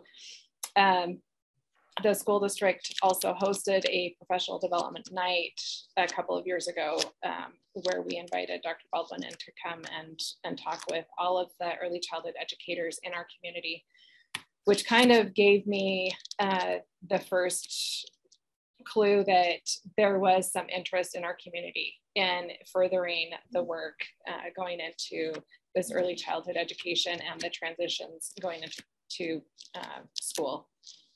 Into kindergarten, I should say. We also have Parents as Teachers program and some other work that has been done. Amber Merritt, one of our early childhood educators, she has worked on the Wyoming Coherent Path to Quality. She was part of that team. So anyway, do you want to go to the next slide, Char? So that stuff has already been in place, but when I heard about this grant, I had some kindergarten teachers call me and say, hey, there's this grant that is going to be made available, and we would love to apply for it, but we don't have time. And we thought that you might be interested in doing that. So they talked with me a little bit about it, and I got really excited because I had just had a conversation with our administrative team about some pieces that we felt were lacking in the work in the early childhood area. So I thought this was going to answer our questions, and give us the key that we needed to further that work. Anyway, so we went ahead and I watched the presentation by Albany County on the grant that they used last year, and that really got me excited as well. There's just a lot of different things that came into play that I just felt like we were ready to do this. I did reach out to some other people, and I worked with, in the application process, Angela Burton, a kindergarten teacher, Janice Gilliland Rosales, who's a child development center head teacher, and Amber Merritt, who has a child care facility here. So we all worked together on the application so that it was, we had all the different voices. So do you wanna, okay. So there's this quote, "No one person or perspective can give us the answers we need to the problems of today. Paradoxically, we can only find those answers by admitting we don't know. We have to be willing to let go of our certainty and expect ourselves to be confused for time." And I feel like there were several people in our community that were not super excited about engaging in this process. There were others who were very excited about it. So we just went ahead and felt like we were going to jump into this, I don't want to call it a black hole, but this really open-ended process that has been a little bit scary. I will be honest, as we've gone through the process, it's been a little bit hard for some of us who like to just find a solution and just go with it. So anyway, but we don't know all of the answers. So that's part of this process. We have to remind ourselves. Should I go to the next slide, Chair? So the process that we took, of course, like I said, have talked with different people in the early childhood community, and we decided we have up to 80 people in our community that fit into this category of early childhood educators that could have been part of this process. And that was a pretty large, overwhelming number of people to be in on key decision-making things. And so we decided that we would start with a smaller group and have a leadership group that meets together, as well as then the large group. And the leadership team, we made sure includes members of childcare, preschool, kindergarten administrators, all aspects of that community. So we have all of those key voices in there. And the purpose of that group, I think Shar is going to talk about a little bit later, but we wanted to make sure that the purpose of the leadership group is just to kind of keep us focused as we go into the large group, and then we can finish making those decisions as a large group. So I don't know if anyone has any questions about the difference between the two different groups, but that's kind of where we started, and I feel like it's been a pretty good place to begin and to go with. Yes, so. Absolutely. And so this is about the time that I was brought in. They asked me to come in and help facilitate these meetings because this grant process for this group of people was like a planning, fact-finding part, not just let's come up with an idea together and jump on it. I loved Nikki's example earlier when she said we don't just get people together and decide something. We have to know all of the parts first. We have to be as close to experts as we can be first, and then we brainstorm and come up with solutions. So that was our goal, and I'll talk a little bit more about that in just a second. But I came in kind of as a neutral person. I'm not a childcare or an educator in this community. I'm also not in the school district. So it was just a really fantastic opportunity for me. I came into this group of people that were just so dedicated and excited to be there and ready to just jump in and do this thing. And as was mentioned earlier, it was like the perfect setup, because here we have these kindergarten teachers that have been working with Nikki and having those stimulating and engaging activities, also known as play. I loved that they made that sound so good, because that's what it is, but it has to sound as good as it is, right? So these kindergarten teachers came in and they knew the value of play. I mean, there was no question. And so it was just they were just ready to go in this process. And so that was really exciting. We came together first as a leadership group. But having come together, everyone who was part of this had read Nikki's paper that she wrote about understanding and supporting transitions in early childhood education. They had all had a copy of Wyoming's Coherent Path to Quality, and they all had had access to NAEYC's developmentally appropriate practice document that has the newer version. And so they were just primed and ready at this first meeting when we came together. And the first thing that we did, we introduced ourselves, and then we made a list of what our dream for the children in Star Valley was. What did we want for them? What did we want to give them? If we could give them anything, what would it be? And we just started brainstorming those things. And that led to our vision. And that was so much fun. We kind of sat in that space for a little bit of just, if we could have anything for them, what would it be? And we were able to have that conversation. And then after that, we were able to discuss our mission and our purpose, and what we could accomplish with the transition grant and what we wanted to find out so that we knew more. We made an agreement to be willing to commit to confidentiality, to stay loyal to the process and the people, and to support one another along the way. And we also committed to the process of learning together and using our learning to shape what we decided. So we did look at a lot of quotes to help keep us grounded in what we were really doing. It's really easy to get narrowed in on, let's find an answer right now. And so we did different things to try to expand our minds and open our minds. And this is one of them. I'll go ahead and read it, even though I know you guys can see it. But, we can't be creative if we refuse to be confused. Change always starts with confusion. Cherished interpretations must dissolve to make way for the new. Of course, it's scary to give up what we know, but the abyss is where newness lives. Great ideas and inventions miraculously appear in the space of not knowing.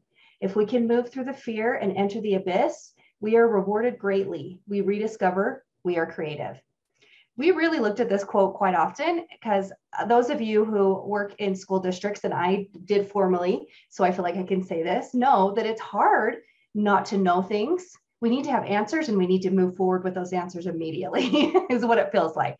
And it's just because of the stress that's put on you in many ways. And it was just so lovely that we didn't have to rush into any decisions. We were here to learn together, and we just focused on sitting in the messiness is one of the ways that we talked about that. And Emily, did you want to add anything to this? I think you did about the district administration. Oh, did I? I did. Sorry. I forgot that. We talked about that. That was one of the things I told Shar, that it was hard for me where I work with the administrators quite closely. I could tell when we were talking about this grant before we even applied, it was hard for them to give up some of that control that they usually have over different things to bring someone outside of the community in. And Nikki and Becca know that there was another person that we had talked about having as our facilitator, but when we talked to the administrators, they were really kind of against it, and they actually kept wanting me to do it, and I didn't want that. That wasn't going to be my role during this process. I wanted to be sure that we had an outside person. And we talked to Shar because she had worked with other people and was a known person in the community here with our early childhood people. So anyway. All right, thanks, Emily. And I mean, to be fair, I don't want to sound like I'm being down on administration and in the slightest. The administration there in Star Valley was so supportive and even came to our meetings. Almost every time we had at least 2 to 3 administrators there. So they were wonderful. It was just a part of just kind of changing what we normally do, right? Breaking out of that norm. And they were willing to do it, although it was hard and challenging. Lauren, could you put the NACE resource, the DAP, in the chat? I'm calling her out. Hopefully she's available. Okay. Yep. Thank you. She's kind of our go-to with that kind of stuff, and I really appreciate you for that. Okay, so that was a really great segue into this next slide, which is our leadership team that Emily referred to. So the leadership team was not a group of people that made all the decisions. and then came together and told the whole group what they were thinking and tried to get them on board. And that was really, really important for them. They did not want to be that way, and we didn't want them to be that way. The leadership group was someone who helped us focus on keep us grounded and focused on our vision. And they were not the decision makers. It was really, really evident to people who came to the whole group meeting or the large group meetings that they were the ones who were making the decisions. And that was, again, sitting in the messiness, that wasn't always easy. Facilitating a large group and making decisions together is never easy, but man, it's so worth it. And it was really exciting for me and new experience for me to do that. So it was really, really intentional that leadership group was a nice sampling of all the community and all the different types of people who worked with young children, but also they were there just to help lend a voice and keep our focus. So I thought that was really cool. Here's the purpose that they came up with. And you could just look over that. I thought that they did a beautiful job of coming up with what they really wanted to hold on to as a leadership group. I especially loved that first one. They really did a good job with this and will continue to, just representing the needs, concerns, and interests of the large group. They were always thinking of that large group, and that's what really helped us to be successful. And then also advocating for the children and families and holding on to our vision and mission. That was just, it was a really wonderful way of going through this process together. Okay, so the next thing that we did was we came up with, coming up with our vision, it was a really, again, that was the large group that helped decide what our vision was. And the way that we did that was there was a lot of reflection that happened, and then there was some group discussion. There was sharing in small groups and then sharing with the whole groups. We looked for common themes and threads. We wrote down the different parts. We reworded them, made sure we remembered all the things. Then we put all of our different parts up along the wall, and we wanted them, after everybody had approved of every single one, and I'll show you the finished product here in just 1 minute. But then they wanted to order them according to what was most important, because we knew they were all important, but we wanted it to be ordered. So that's what this picture represents, is we put it on chart paper, and then everyone had sticky notes, and they ordered them 1 to 5. There are going to be 5 of them, of what they thought should be the order of these statements for our vision. And that was really, that was a really fun thing. And it was really interesting how everyone felt very similarly about what the order of these should be. So I will show you what our vision statement is. And I would like to invite you to look at the wording of what they came up with. I think they did a wonderful job, and just at least think to yourself, but if you'd like to put in the chat, what are some words that really stand out to you that they used here? They had put some pretty exciting and strong language in their vision for Star Valley children.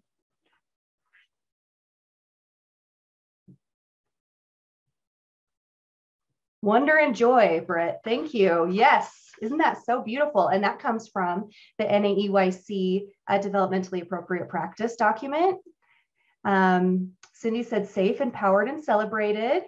Nikki said celebrated as learners, empowered and confident learners. Yes, yes. All the words, Brittany says. I agree. I feel like they did such a wonderful job with this. I also loved celebrated. I'm not sure if that one has been mentioned in the chat yet either, but oh yeah, it was. Nikki did. Celebrated is such an important one. But this is what their vision for those children were. And we reviewed it often and held tight to it. Play as a central tool for learning. Yes, absolutely. Okay, so once we had this, honestly, this took us a lot of time, but we felt like it was worth it because we did use it often. Now it was time for us to come up with our mission. As we came up with the mission, that honestly was a lot easier. And I think it's because we had worked so hard on this vision. We knew our vision, and so now we just had to figure out how to get to it. So this is the mission of the learning community. And I feel like their wording on this was really powerful, just to focus on the whole child, identify and build on children and family strengths. And that one was a really wonderful one as far as that strength-based. And the bidirectional communication was a big one, but bridging that gap. Then we came up with our purpose for that learning community. And again, it came quite easily because of the clear vision of this group. And I'll just let you read through it. I especially loved that first one, to unite as a strong force for good.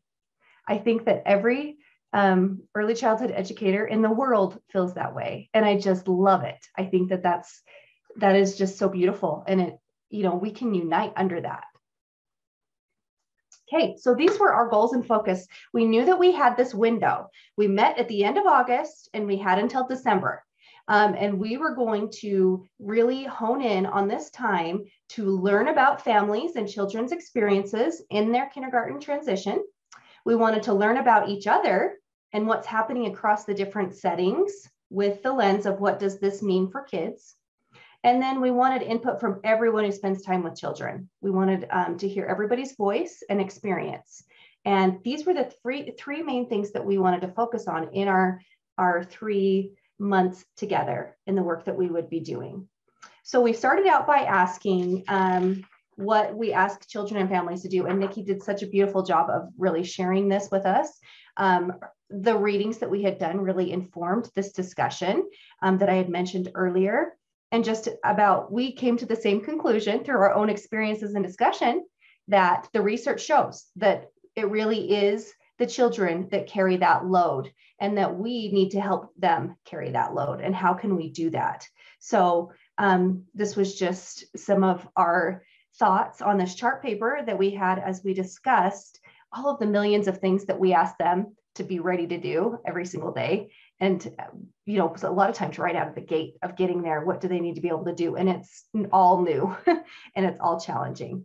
So we talked about how we want to help transfer that burden onto all of us. So with our different, we knew we wanted to be really informed and we wanted to have all the knowledge that we could as we go forward and learn together. So I already mentioned the readings. We also did, and I will go into some detail with the last 3 in just a moment, but we did site virtual visits. We did all members who wanted to of this group were paid. They had the funding to go to the NAEYC annual conference. It was lovely that it was virtual, so that anybody who could or wanted to would be able to. And then we did a transition family survey to get the family's input on that. So with the sharing the spaces, we wished we could go into each other's spaces, and even more, we wanted to go into each other's spaces during the day and see what was happening with the kids. Obviously, that was not realistic, so we did not do that. But what we did was we had everyone from the different parts of the spectrum, from kindergarten to preschool to childcare to all of the CDC, all of the different parts. Take pictures and share what it was like in a day in their space. So what was it like for children and families? And then they shared with us that evening. And so I just put a few pictures on here. This was one of the family home childcare that we saw. This was one of the preschools. And this was LUCDA, which is Lincoln Uwina Child Development Association. And then the kindergarten. So it was a really wonderful experience and a lot of fun to hear these different educators talk about their spaces, and we definitely saw strengths in each space, and we felt inspired by the work that everyone does. And it even sparked some conversations about how I heard different educators talking about how they can bring things that they saw into their own space.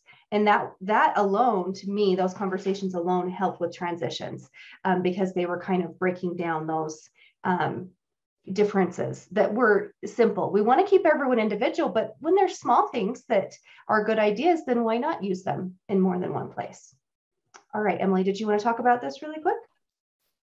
Yeah, so after we attended the NACE annual conference, there were 26 of us that signed up to attend, and we had a Zoom meeting the week after just to kind of recap and find out some of the highlights that people had found as they attended classes, just to share out some of those if while we still had access to the conference for the rest of the month, so we could go in and watch those classes if people were interested. And these are just some of the highlights. I'll let you just kind of read through those, but these are just some of the highlights that our educators found from those classes that they attended, that they shared. Okay, so again, some awesome learning experiences and getting new knowledge that we were able to use. And then the last thing was our family survey. So we made this, this was a long process that we went through together, again, as a whole group. So that was really interesting, but so important. We reflected, we brainstormed, we discussed in small groups, we collaborated as a whole group to come up with the questions. We decided we wanted to know about two different groups of people. We wanted to know about people who had had their child go through the transition into kindergarten, and we wanted to know about the people who hadn't yet, but their kid was going to, and they were feeling, how were they feeling about it?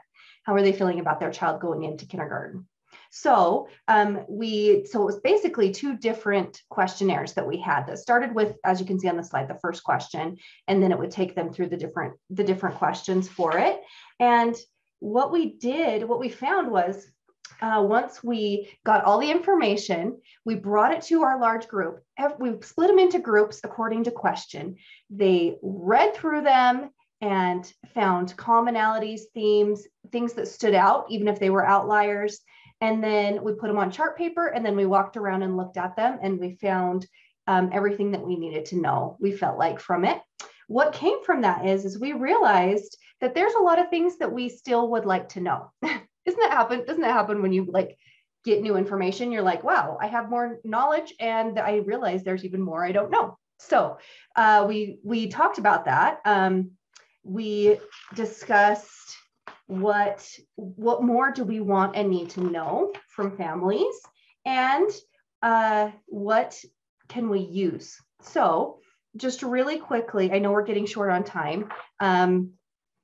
We were just some of the things that we were surprised about were that the children that went to pre-K did better in their transition into kindergarten. So that's something that we want to explore. We want to know why and figure out, kind of dig into that to see, what are the actual factors that going to preschool helps with kindergarten. And then that way, hopefully we can help families who choose not to do preschool to still have some of those things, right? We found out that parents have a lot of anxiety over their child going into kindergarten. That was surprising to us.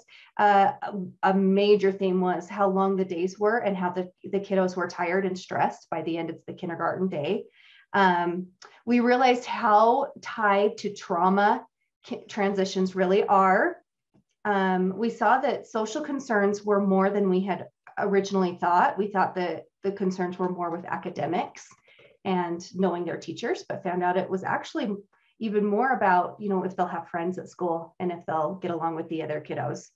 And then just communication between teachers and families. So this really emphasized to us the focus on relationships between children and between children and the teacher and between the teacher and the family.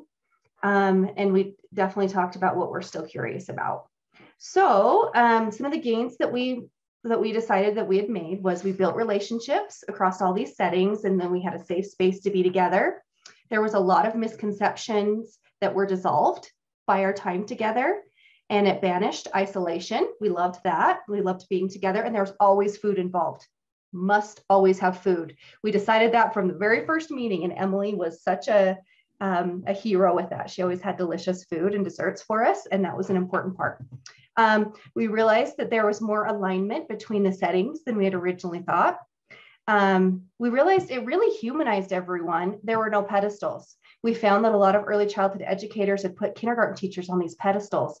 And although kindergarten teachers are wonderful and amazing, and they had so much to bring, they are just humans too. And they're just doing the best that they can as well. And I think, and there was some of the other as well.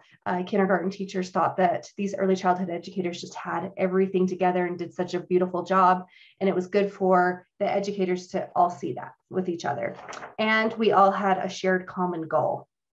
So what we're going to do next in the next phase is we're excited to take this information, get even more information, but also start to make some changes and take those small wins and also look at the larger changes that can be made. We're going to move our location to try to accommodate more people. We're going to send out notes to people in hopes that if they've missed a meeting, they can more easily come back to the next one and be up to date on what we talked about. And we've just realized how committed everyone is to learning and growing together and making the needed changes. So we're just excited to continue to close that gap between childcare and kindergarten, and to continue to better understand what children need, especially through their parents' eyes. And we want to continue our learning about different settings and programs and better understand expectations of both families and each other. And the main thing that always came up was that it was done in the Star Valley way. So that's something that's like a saying there. And I love it so much, because that is exactly what this transition grant is all about. We take this research that is just everyone knows, and it's developmentally appropriate, and it's just the right way to do things. But that alone isn't enough. It needs to be part of the community. So these educators would come and they would say, okay, this is the way Star Valley does it. How can we use the research and put those two together? And it was just so exciting. I loved that everything we did, we worked hard to make it be the Star Valley way. And that's what we're going to continue to do. So I'll stop my sharing. And I guess I'll turn it back over to Nikki.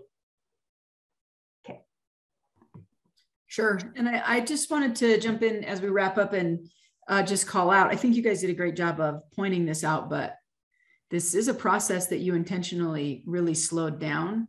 And I really respect that those are the decisions that you all made, because what will come from this next, the ideas that will emerge from this in the next phase of this grant, I'm really excited to find out what those are, because they're going to be grounded in this common set of understandings from your whole team and that whole community. So can't wait to see what comes next. And I think Becca can speak about this. There's room in this grant funding to have that time before you plan your next steps. I don't know, Becca, if you wanted to chime in. Yeah, and I want to note too, we could have taken the entire time this morning to, into this afternoon to just highlight these two communities and how they're different and how they're alike, and how they've come to carry out the activities that we heard from them today. And so I think, it's obviously very different for the reasons that you heard. Lincoln County is very much in this planning process that they intentionally slowed down to sit in that space and learn together. And actually, we think that's really fundamental. What we didn't hear from Jackson is what that process for learning together really looked like.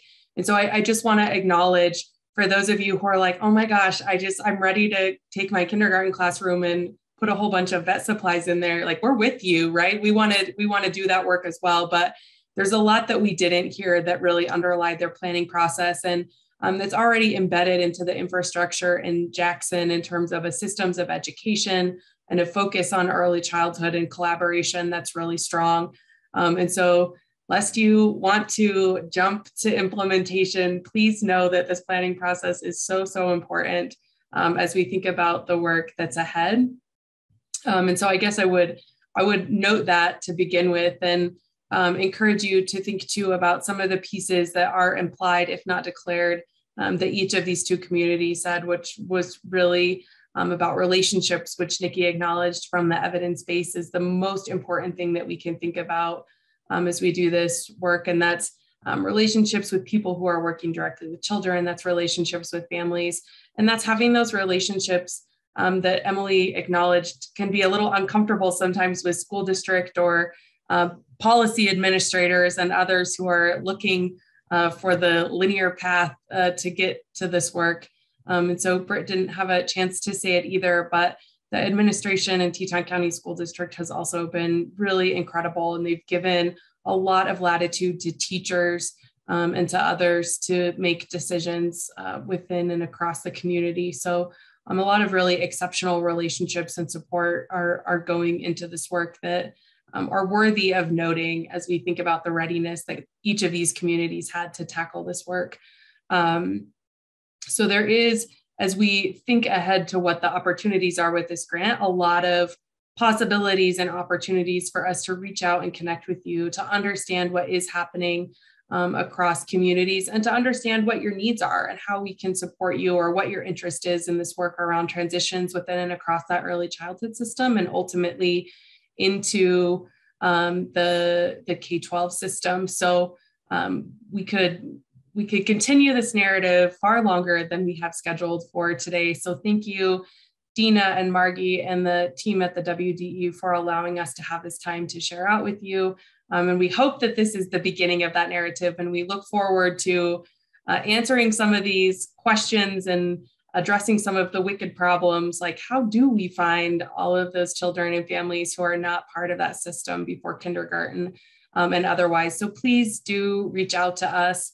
We want to hear from you. We want to connect with you. We want to support you in the work that you're doing. We also want to connect you to Britt and Alex and the team in Teton County, and Shar and Emily and others in Lincoln County. So we are happy to be connectors for all of you, and we really look forward to all of the work that's ahead. Nikki, I don't know if you have closing comments or if we can just pass it on to Dina and Margee, but. I just want to say thank you so much. First of all, that was a great segue. I have been totally filled today, and I think that all of us have been. I think I can speak for all of us. What a wonderful, when a vision is made and you come up with an idea, such as, for the state, Margee had this beautiful vision, and I'm not gonna steal her thunder.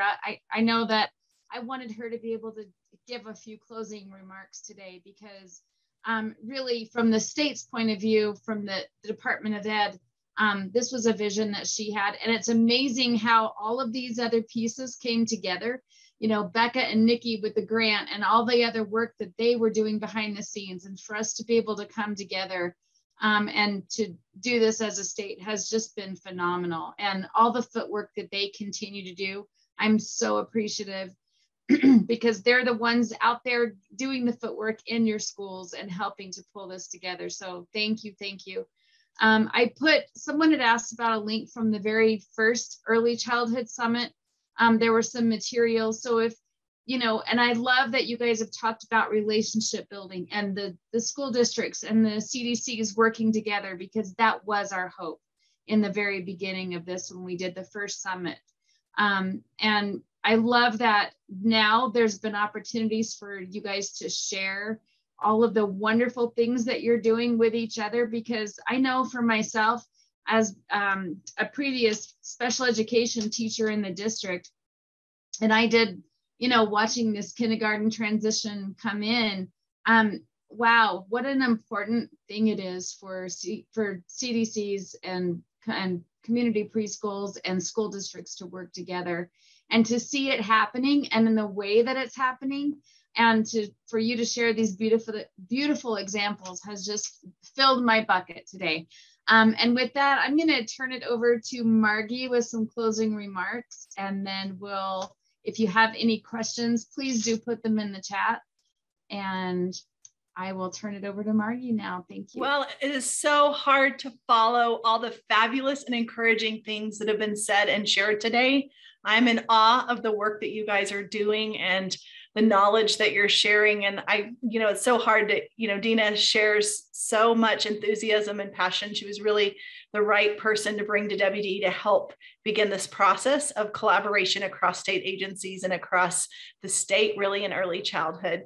On behalf of the Wyoming Department of Education and specifically the Special Education Programs Division, I want to thank each and every one of you for what you brought the last 2 days, for participating, your questions, your discussion, our guest speakers and our presenters. Thank you so much for doing this. We really want to have yearly early childhood summits because early childhood is the foundation. You guys lay the foundation for the next 80 years for children. It is so vital and important what you do, and we want to support that work. And I'm very hopeful that next year we'll be in a different place with this pandemic and illness and all of this, and that maybe we can work with UW and have an on-site conference in Laramie, and in partnership with UW. I would just love to build something fabulous and bring all of you guys there, and even, do things to help support getting you guys there. So really, really want to keep this work moving forward. And that happens because you guys have shown interest and showed up. So thank you so much for that. I also want to say thank you to Dina and Jennifer Duncan, who have done so much background work, not only to plan this conference, but then to replan it virtually. And that has been a lot of work. And if you guys know anything about Dina Smith, man, she is a workhorse. She makes things happen. And so I'm so grateful that we have her on the team. And so thank you guys for supporting her. And thank you, Dina, for what you've done. I wanted to leave us with a couple pieces of encouragement. I want to leave you guys with a few reminders of how valuable what you guys do in early childhood every day is. And a few quotes came to mind. One is that education is not preparing for life, it is life.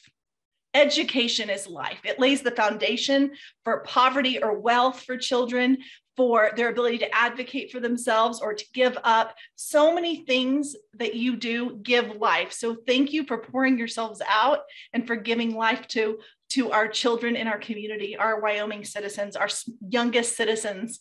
And I really appreciate that. The other thing I wanted to share is that the first 5 years have so much to do with the next 80 years. And so we have to, in education, focus our energy, not just on standards, not just on state assessments, not just on coursework and graduation requirements, but we have to talk about those foundational pieces, that work that Nikki has been doing and Becca have been doing around what are those early skills and resources that we need to make sure that our communities have. So again, it's so critical what you do. And the last quote that I have comes from Aristotle. Educating the mind without educating the heart is no education at all. And so I'm just thinking back on that very beginning presentation around self-care and community care, taking care of one another, teaching kids empathy. I mean, I even think about situations. I can think back on this moment when I was the principal of Indian Paintbrush Elementary School, and we had that horrific shooting that happened out in Connecticut. And I was in pieces in my office. I was watching the news happen. My teachers didn't even know yet, right? And I literally walked into a kindergarten classroom and I sat down on the floor and the kids dogpiled me. Like, you guys can picture it, right? Principal comes and sits on the floor. All the kids are like all over me, giving me hugs. And, and I think about, I didn't say anything to the kids, but I could have said, Miss Robertson's having a rough moment. And the kids took care of me in that moment, right? I remembered why what we do is important. So, I just think, again, remembering the importance of valuing one another, again, that relationship piece, parents valuing educators, educators valuing parents, CDCs and school districts valuing what each other does for children, and the collaboration and working together that can only happen if we can really build those relationships. So I hope this has been an opportunity to build relationships. I hope this has opened the door. I just want to invite you guys, if you have ideas, if you have thoughts about how the Special Education Programs Division can support your work in the state, you send an email to Dina or I. We really are interested in hearing from you. Put your comments in the evaluation about how we can make this better. Our desire is every year to get better. And so that really comes from getting feedback from you. So with that, I just want to say thank you, not only for being here today, but showing up every day for our children. And Dina, thank you so much. I'll hand it back over to you. I don't know if you have anything, any closing business, but thank you guys so much.